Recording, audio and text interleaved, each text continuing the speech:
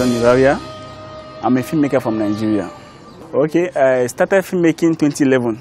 And actually that was when I got admission into the National Film Institut. To be honest, I never wanted to be a filmmaker. Because I am a science student and my ambition was to be a pilot or maybe a soldier. You understand what? When as time goes on, when I got admitted into the National Film Institute, I found my love for the film and I just went along with the production, and gradually, I thank God for the progress so far.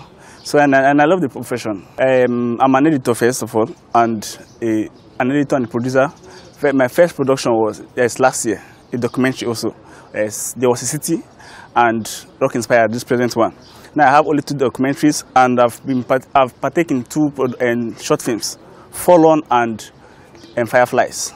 So that is my filmography for now. Rock Inspired is a story that talks about the traverse African women go through in the hazardous job of road breaking. You know, this Nigeria, some women, what they do for a living is to break rocks and sell. And sometimes they don't sell for a long time. So they still continue in the job no matter the stress, they still continue. And I want to tell Africans and the world entirely their stories. That's why I made the documentary. Yeah, I see it and I want to tell the world. Because actually we have the rich ones or have the poor ones. And these poor ones sometimes they don't tell their stories. You know, most times the media report the stories upside down. That's favoring the other side. And I want to just tell the story the way it is, the way I see it. Because I know these women. I live with them and I just want to pen their story to the world. Yeah, it's a social issue and yeah, it is a social issue. I just let people see them and come to their aid. If not come to their aid and just sympathize with them.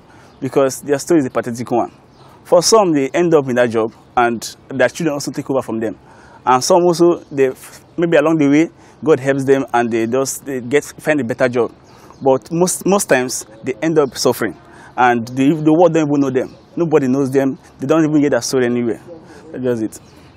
The industry actually hasn't changed much, but the lead to so far. The industry has impacted the social issue in the country and also economically, you understand? Because as a filmmaker, I've learned to tell stories now, understand? And the industry, what I've discovered in the industry, especially in Nigeria, the industry tells stories that when you watch them, you say that, yeah, this is true, this is how it is. Not in the Hollywood where you see science fiction and things that are hard to imagine and hard to believe.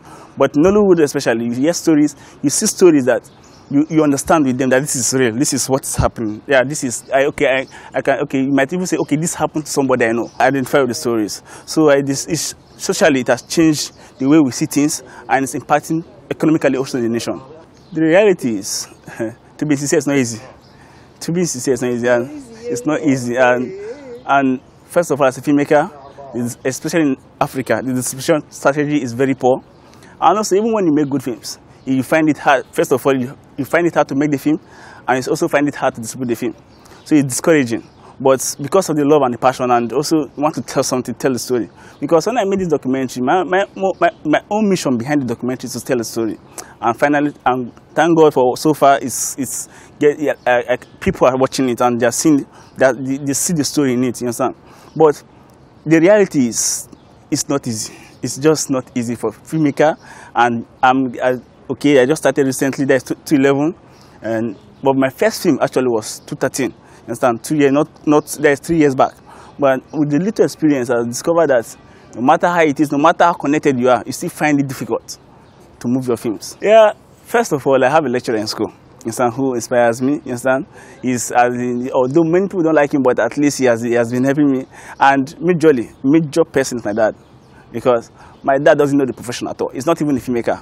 But when you watch your film, when you watch the film, and say, oh, the way he comments about the film, and even my younger sisters, they are not filmmakers, but when they talk about the films, you're like, I want to do something else to surprise them and to make them see better production. I want to make another documentary. I see stories that haven't been told here. Most people tell stories with drama, understand? And yeah, with drama, with fictions. But I think documentaries to me are better way of telling us this is how it is, presenting the way it is. So I want to make more documentaries and better documentaries. The cinema day for Africa 24, men are going to watch them for there.